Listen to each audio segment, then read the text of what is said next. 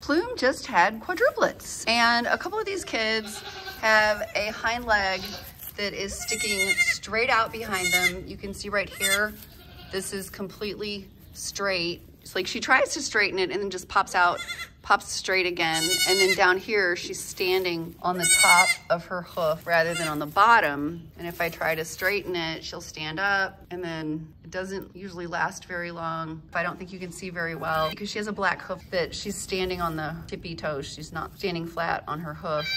This is not unusual when you have 4 kids because they are extremely cramped inside of mom. So they can wind up stuck in a position for a while. So then when they're born, those muscles or tendons and stuff are really tight. So they're having trouble bending them naturally. Really, there's not a whole lot you have to do.